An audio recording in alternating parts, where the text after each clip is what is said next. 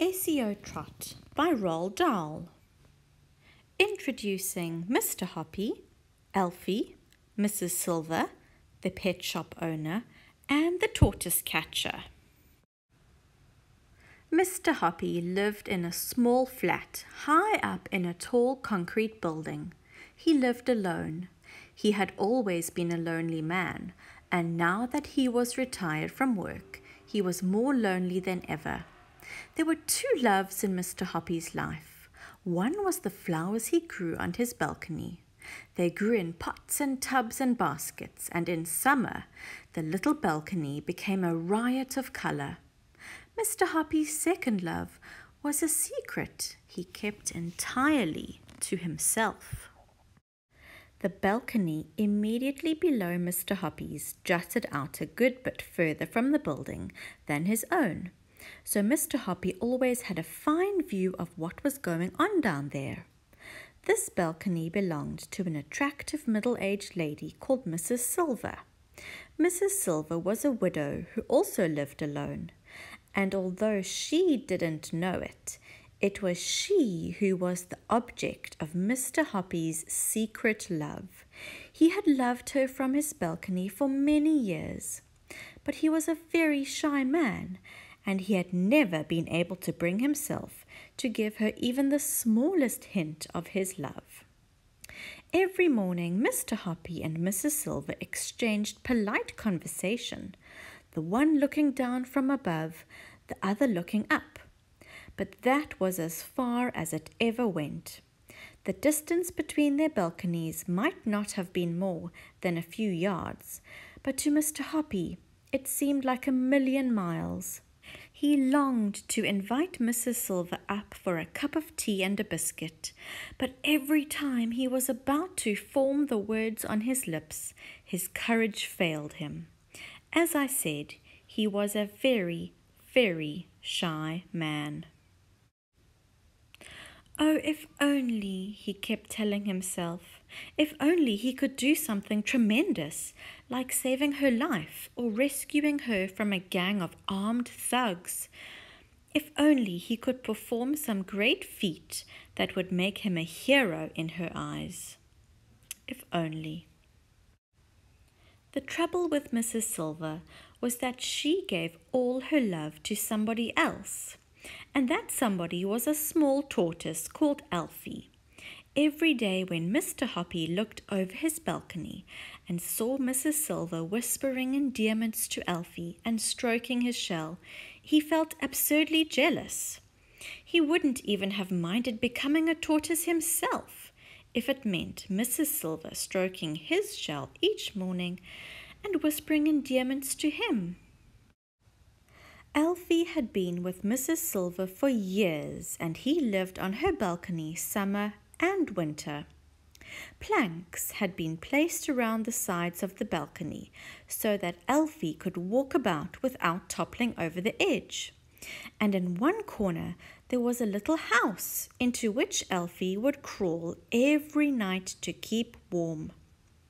When the colder weather came along in November, Mrs. Silver would fill Elfie's house with dry hay, and the tortoise would crawl in there and bury himself deep under the hay and go to sleep for months on end without food or water. This is called hibernating. In the early spring, when Elfie felt the warmer weather through his shell, he would wake up and crawl very slowly out of his house onto the balcony, and Mrs. Silver would clap her hands with joy and cry out, "Welcome back, my darling one! Oh, how I have missed you!" It was times like these that Mr. Hoppy wished more than ever that he could change places with Elfie and become a tortoise. Now we come to a certain bright morning in May when something happened that changed and indeed electrified Mr. Hoppy's life. He was leaning over his balcony rail watching Mrs. Silver serving Elfie his breakfast. "Here's the heart of the lettuce for you, my lovely," she was saying. And here's a slice of fresh tomato and a piece of crispy celery. Good morning, Mrs. Silver, Mr. Hoppy said. Alfie's looking well this morning. Isn't he gorgeous? Mrs. Silver said, looking up and beaming at him. Absolutely gorgeous, Mr. Hoppy said, not meaning it. And now, as he looked down at Mrs. Silver's smiling face gazing up into his own, he thought for the 1000th time how pretty she was, how sweet and gentle and full of kindness, and his heart ached with love. I do so wish he would grow a little faster, Mrs. Silver was saying. Every spring when he wakes up from his winter sleep, I weigh him on the kitchen scales. And do you know that in all the 11 years I've had him, he's not gained more than 3 ounces. That's almost nothing. What does he weigh now? Mr. Hoppy asked her. Just 13 ounces, Mrs. Silver answered. About as much as a grapefruit. Yes, well, tortoises are very slow growers, Mr. Hoppy said solemnly, but they can live for 100 years. I know that, Mrs. Silver said, but I do so wish he would grow just a little bit bigger. He's such a tiny wee fellow. He seems just fine as he is, Mr. Hoppy said. No, he's not just fine, Mrs. Silver cried. Try to think how miserable it must make him feel to be so titchy. Everyone wants to grow up. You really would love him to grow bigger, wouldn't you? Mr. Hoppy said.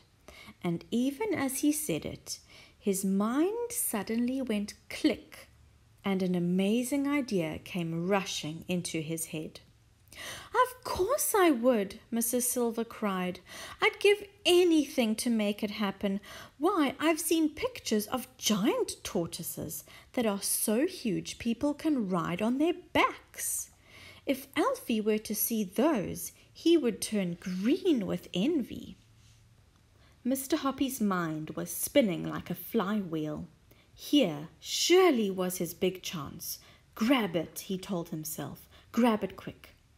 Mrs. Silver, he said, I do actually happen to know how to make tortoises grow faster, if that's really what you want. You do? She cried. Oh, please tell me, am I feeding him the wrong things? I worked in North Africa once, Mr. Hoppy said. That's where all these tortoises in England come from, and a Bedouin tribesman told me the secret. Tell me, cried Mrs. Silver. I beg you to tell me, Mr. Hoppy. I'll be your slave for life. When he heard the words, your slave for life, a little shiver of excitement swept through Mr. Hoppy. Wait there, he said. I'll have to go in and write something down for you. In a couple of minutes, Mr. Hoppy was back on the balcony with a sheet of paper in his hand. I'm going to lower it to you on a piece of string, he said, or it might blow away. Here it comes.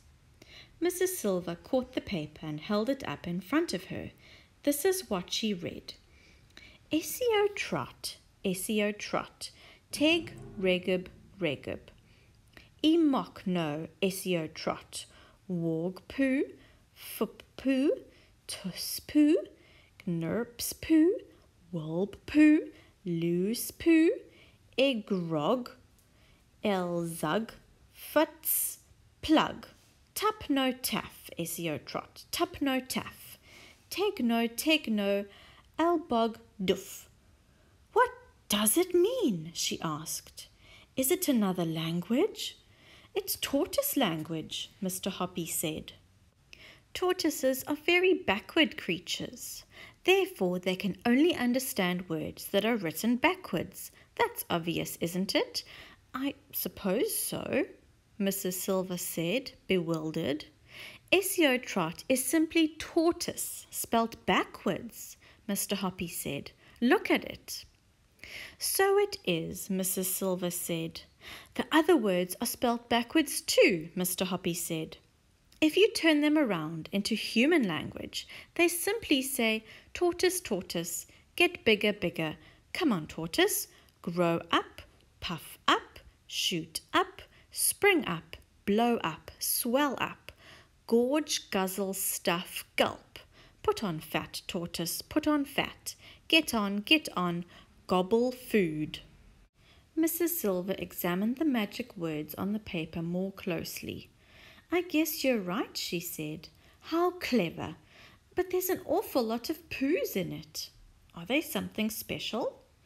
Poo is a very strong word in any language, Mr. Hoppy said, especially with tortoises. Now what you have to do, Mrs. Silver, is hold Alfie up to your face and whisper these words to him 3 times a day, morning, noon, and night. Let me hear you practice them. Very slowly and stumbling a little over the strange words, Mrs. Silver read the whole message out loud in tortoise language. Not bad, Mr. Hoppy said, but try to get a little more expression into it when you say it to Alfie. If you do it properly, I'll bet you anything you like that in a few months' time he will be as twice as he is now. I'll try it, Mrs. Silver said. I'll try anything. Of course I will. But I can't believe it'll work. You wait and see, Mr. Hoppy said, smiling at her. Back in his flat, Mr. Hoppy was simply quivering all over with excitement. Your slave for life, he kept repeating to himself. What bliss! But there was a lot of work to be done before that happened. The only furniture in Mr. Hoppy's small living room was a table and 2 chairs. These he moved into his bedroom. Then he went out and bought a sheet of thick canvas and spread it over the entire living room floor to protect his carpet. Next, he got out the telephone book and wrote down the address of every pet shop in the city. There were 14 of them altogether.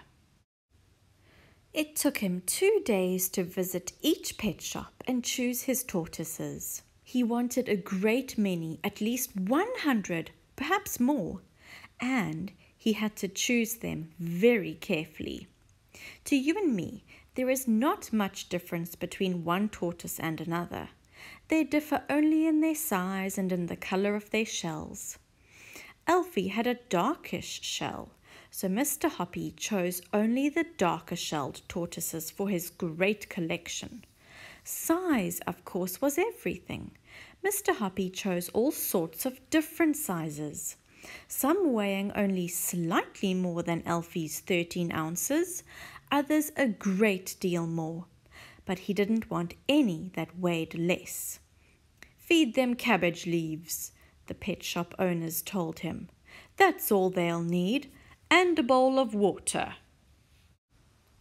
When he had finished, Mr. Hoppy, in his enthusiasm, had bought no less than 140 tortoises, and he carried them home in baskets, 10 or 15 at a time. He had to make a lot of trips, and he was quite exhausted at the end of it, but it was worth it. Boy, was it worth it. And what an amazing sight his living room was when they were all in there together.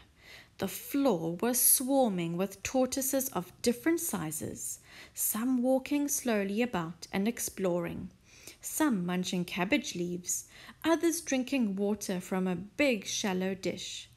They made just the faintest rustling sound as they moved all over the canvas sheet, but that was all. Mr. Hoppy had to pick his way carefully on his toes between this moving sea of brown shells whenever he walked across the room. But enough of that. He must get on with the job. Mrs. Silver had a part-time job. She worked from noon until 5 o'clock every weekday afternoon in a shop that sold newspapers and sweets. That made things a lot easier for Mr. Hoppy. So on that first exciting afternoon, after he had made sure that Mrs. Silver had gone to work, Mr. Hoppy went out onto his balcony, armed with his long metal pole. He called this his tortoise catcher. He leaned over the balcony railings and lowered the pole down onto Mrs. Silver's balcony below. Elfie was basking in the pale sunlight over to one side. "Hello, Elfie," Mr. Hoppy said. "You are about to go for a little ride." He wiggled the tortoise catcher till it was right above Elfie. He pushed the hand lever so that the claws opened wide. Then he lowered the two claws neatly over Elfie's shell and pulled the lever. The claws closed tightly over the shell like two fingers of a hand. He hauled Elfie up onto his own balcony. It was easy. Mr. Hoppy weighed Elfie on his own kitchen scales, just to make sure that Mrs. Silver's figure of 13 ounces was correct. It was. Now, holding Elfie in one hand, he picked his way carefully through his huge collection of tortoises to find one that first of all had the same color shell as Elfie's, and secondly weighed exactly 2 ounces more. 2 ounces is not much. It is less than a smallish hen's egg weighs. But you see, the important thing in Mr. Hoppy's plan was to make sure that the new tortoise was bigger than Elfie, but only a tiny bit bigger. The difference had to be so small that Mrs. Silver wouldn't notice it. From his vast collection, it was not difficult for Mr. Hoppy to find just the tortoise he wanted. He wanted one that weighed 15 ounces exactly on his kitchen scales, no more and no less. When he had got it, he put it on the kitchen table beside Elfie, and even he could hardly tell that one was bigger than the other. But it was bigger. It was bigger by 2 ounces. This was tortoise number 2. Mr. Hoppy took tortoise number 2 out onto the balcony and gripped it in the claws of his tortoise catcher. Then he lowered it onto Mrs. Silver's balcony right beside a nice fresh lettuce. Tortoise number 2 had never eaten tender, juicy lettuce leaves before. It had only had thick old cabbage leaves. It loved the lettuce and started chomping away at it with great gusto. There followed a rather nervous 2 hours wait for Mrs. Silver to return from work. Would she see any difference between the new tortoise and Elfie? It was going to be a tense moment. Out onto her balcony swept Mrs. Silver. "Elfie, my darling," she cried out, "Mummy's back. Have you missed me?" Mr. Hoppy, peering over his railings, but well hidden between 2 huge potted plants, held his breath. The new tortoise was still chomping away at the lettuce. My, Elfie, you do seem hungry today," Mrs. Silver was saying. "It must be Mr. Hoppy's magic words I've been whispering to you." Mr. Hoppy watched as Mrs. Silver picked the tortoise up and stroked his shell. Then she fished Mr. Hoppy's piece of paper out of her pocket, and holding the tortoise very close to her face, she whispered, reading from the paper. "Esio Trot, teg regub regub, emok no Esio Trot, wog poo, fup poo, tus poo, gnurse poo, wool poo, lose poo, egrog poo, elzug, futs, plug, tup no taff Esio Trot, tup no taff, teg no, elbog doof." Mr. Hoppy popped his head out of the foliage and called out, "Good evening, Mrs. Silver. How is Elfie tonight?" "Oh, he's lovely," Mrs. Silver said, looking up and beaming. "And he's developing such an appetite. I've never seen him eat like this before. It must be the magic words." "You never know," Mr. Hoppy said darkly. "You never know." Mr. Hoppy waited 7 whole days before he made his next move. On the afternoon of the 7th day, when Mrs. Silver was at work, he lifted tortoise number 2 from the balcony below and brought it into his living room. Tortoise number 2 had weighed exactly 15 ounces. Now he must find one that weighed exactly 17 ounces, 2 ounces more. From his enormous collection, he easily found a 17-ounce tortoise, and once again he made sure the shells matched in color. Then he lowered tortoise number 3 onto Mrs. Silver's balcony. As you will have guessed by now, Mr. Hoppy's secret was a very simple one. If a creature grows slowly enough, I mean very, very slowly indeed, then you'll never notice that it has grown at all, especially if you see it every day. It's the same with children. They are actually growing taller every week, but their mothers never notice it until they grow out of their clothes. Slowly does it, Mr. Hoppy told himself. Don't hurry it. So this is how things went over the next 8 weeks. In the beginning, Elfie, weight 13 ounces. End of the first week, tortoise number 2, weight 15 ounces. End of the second week, tortoise number 3, weight 17 ounces. End of the third week, tortoise number 4, weight 19 ounces. End of the fourth week, tortoise number 5, weight 21 ounces. End of the fifth week, tortoise number 6, weight 23 ounces. End of the sixth week, tortoise number 7, weight 25 ounces. End of the seventh week, tortoise number 8, weight 27 ounces. Elfie's weight was 13 ounces. Tortoise number 8 was 27 ounces. Very slowly, over 7 weeks, Mrs. Silver's pet had more than doubled in size, and the good lady hadn't noticed a thing. Even to Mr. Hoppy, peering down over his railing, tortoise number 8 looked pretty big. It was amazing that Mrs. Silver had hardly noticed anything at all during the great operation. Only once had she looked up and said, "You know, Mr. Hoppy, I do believe he's getting a bit bigger. What do you think?" "I can't see a lot of difference myself," Mr. Hoppy had answered casually. But now perhaps it was time to call a halt, and that evening Mr. Hoppy was just about to go out and suggest to Mrs. Silver that she ought to weigh Elfie when a startled cry came from the balcony below and brought him outside fast. "Look!" Mrs. Silver was shouting. "Elfie's too big to get through the door of his little house. He must have grown enormously. Weigh him," Mr. Hoppy ordered. "Take him in and weigh him quick."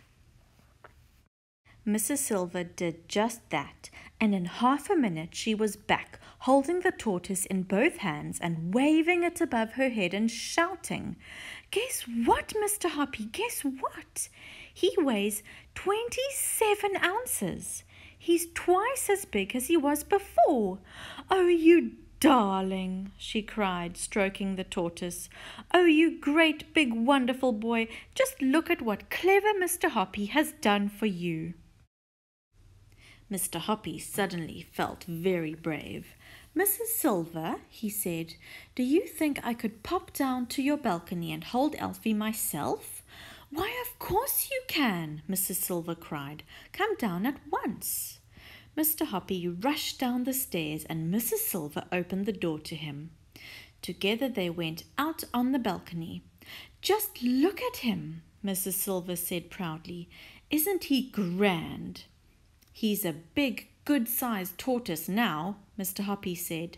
"And you did it," Mrs. Silver cried. "You're a miracle man, you are indeed." "But what am I going to do about his house?" Mrs. Silver said. "He must have a house to go into at night. but now he can't get through the door." They were standing on the balcony looking at the tortoise, who was trying to push his way into his house, but he was too big. "I shall have to enlarge the door," Mrs. Silver said. "Don't do that," Mr. Hoppy said. "You mustn't go chopping up such a pretty little house. After all, he only needs to be just a tiny bit smaller, and he could get in easily." "How can he possibly get smaller?" Mrs. Silver asked. "It's quite simple," said Mr. Hoppy. "Change the magic words. Instead of telling him to get bigger and bigger, tell him to get a bit smaller. But in tortoise language, of course." "Will that work?" "Of course it'll work." "Tell me exactly what I have to say, Mr. Hoppy." Mr. Hoppy got out a piece of paper and a pencil and wrote, "Esio, Trot, take a tib relums, a tib relums." "That'll do it, Mrs. Silver," he said, handing her the paper. "I don't mind trying it," Mrs. Silver said, "but look here, I wouldn't want him to get all titchy small all over again, Mr. Hoppy." "He won't, dear lady, he won't," Mr. Hoppy said. "Say it only tonight and tomorrow morning, and then see what happens. We might get lucky." "If it works," Mrs. Silver said, touching him softly on the arm, "then you are the cleverest man alive." The next afternoon, as soon as Mrs. Silver had gone to work, Mr. Hoppy lifted the tortoise up from her balcony and carried it inside. All he had to do now was to find one that was a shade smaller, so that it would just go through the door of the little house. He chose one and lowered it down with his tortoise catcher. Then, still gripping the tortoise, he tested it to see if it would go through the door. It wouldn't. He chose another. Again he tested it. This one went through nicely. Good. He placed the tortoise in the middle of the balcony beside a nice piece of lettuce and went inside to await Mrs. Silver's homecoming. That evening Mr. Hoppy was watering his plants on the balcony when suddenly he heard Mrs. Silver's shouts from below, shrill with excitement. "Mr. Hoppy! Mr. Hoppy! Where are you?" she was shouting. "Just look at this!" Mr. Hoppy popped his head over the railing and said, "What's up?" "Oh, Mr. Hoppy, it's worked," she was crying. "Your magic words have worked again on Alfie. He can now get through the door of his little house. It's a miracle." "Can I come down and have a look?" Mr. Hoppy shouted back. "Come down at once, my dear man," Mrs. Silver answered. "Come down and see the wonders you have worked upon my darling Alfie." Mr. Hoppy turned and ran from the balcony into the living room, jumping on tiptoe like a ballet dancer between the sea of tortoises that covered the floor. He flung open his front door and flew down the stairs 2 at a time, with the love songs of 1,000 cupids ringing in his ears. "This is it," he whispered to himself under his breath. "The greatest moment of my life is coming up now. I mustn't bish it. I mustn't bosh it. I must keep very calm." When he was 3/4 of the way down the stairs, he caught sight of Mrs. Silver already standing at the open door, waiting to welcome him with a huge smile on her face. She flung her arms around him and cried out, "You really are the most wonderful man I've ever met. You can do anything. Come on in at once and let me make you a cup of tea. That's the very least you deserve." Seated in a comfortable armchair in Mrs. Silver's parlour, sipping his tea, Mr. Hoppy was all of a twitter. He looked at the lovely lady sitting opposite him and smiled at her. She smiled right back at him. That smile of hers, so warm and friendly, suddenly gave him the courage he needed, and he said, "Mrs. Silver, please will you marry me?"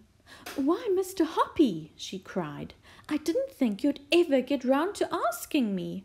Of course I'll marry you." Mr. Hoppy got rid of his teacup and the two of them stood up and embraced warmly in the middle of the room. "It's all due to Elfie," Mrs. Silver said, slightly breathless. "Good old Elfie," Mr. Hoppy said. "We'll keep him forever." The next afternoon, Mr. Hoppy took all his other tortoises back to the pet shops and said they could have them for nothing. Then he cleaned up his living room, leaving not a single leaf of cabbage nor a trace of tortoise. A few weeks later, Mrs. Silver became Mrs. Hoppy, and the two of them lived very happily ever after. P.S. I expect you are wondering what happened to little Elfie, the first of them all. Well, he was bought a week later from one of the pet shops by a small girl called Roberta Squibb, and he settled down in Roberta's garden. Every day she fed him lettuce and tomato slices and crispy celery, and in the winters he hibernated in a box of dried leaves in the tool shed.